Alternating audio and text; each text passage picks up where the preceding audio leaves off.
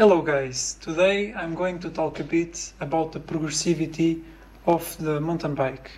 I already talked about this on episode 1 and episode 2, but today I will take an example using this bike, the Blackmarket Roam, since this bike is so far the most progressive bike that I already saw.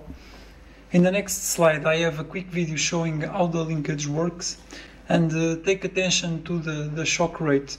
You will see that the shock moves quite slow at the beginning of the travel, and then it starts to move really quick when the suspension is going to bottom out. So check this. Okay, so see the rate of the shock link. Okay, as you can see, the shock moves a little bit and then moves really fast at the end. So this means that the bike is progressive.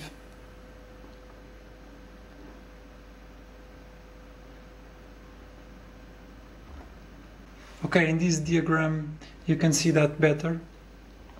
As you can see, the shock moves just a bit at the beginning and then it moves really quick at the end of the travel. So this is the leverage ratio graph.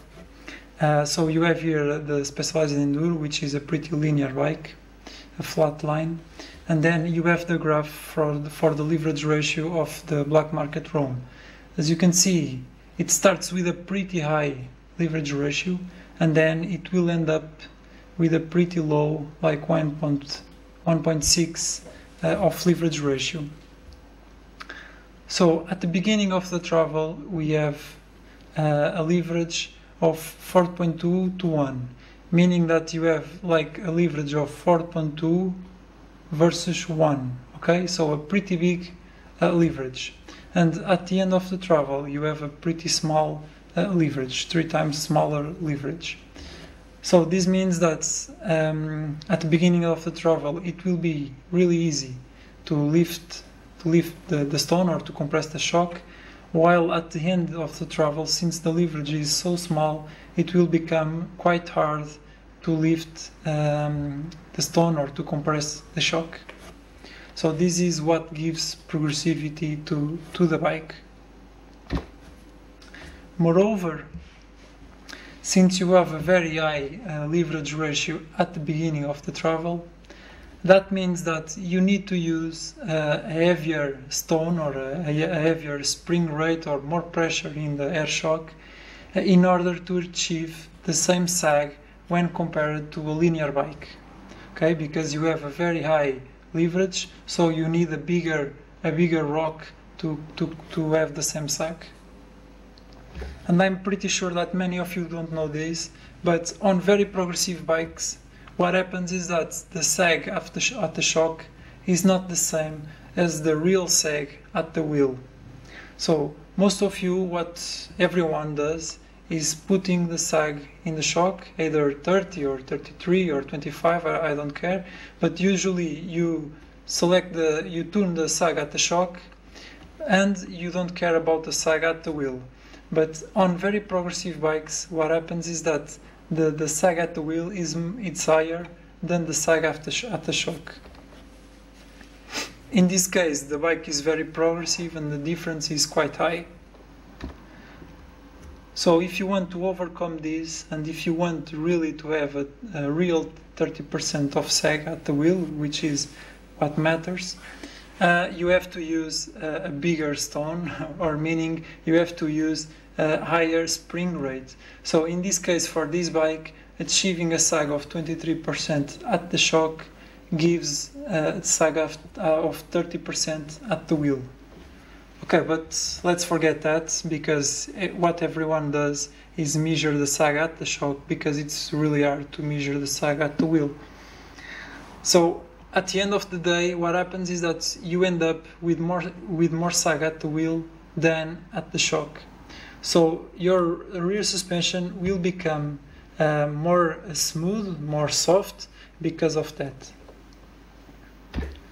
So here we have a comparison between a linear bike for instance the Specialized in Enduro, which is almost linear, and the Blackmarket Roam. So this graph basically depicts the force that you need to do at the wheel to start moving the wheel. Okay, so as you can see, the progressive bike with a 30% of sag in the shock will be much smoother, much softer, will be much softer than the linear bike in the first 100 millimeters of travel. So this zone here, all this zone here, behind the 100 millimeters of travel, will be a zone much softer than most of normal bikes. Then after this point the bike becomes pretty stiffer. So you have here the stiff zone, where the progressive bike becomes very stiff and very hard to bottom out. So this is the ramp-up effect. So keep in mind that in this case the Roam have a sag of 40% at the wheel. So what happens when you want to have a 30% sag at the wheel? So in this case you have to use a higher spring rate as I showed you previously. So what happens is this: the progressive bike, the orange line, will become really similar to the linear bike in the first part of the travel, behind the sag point. Then the bike becomes really stiff. So it becomes really hard to bottom out this bike with such an high force to bottom out the bike.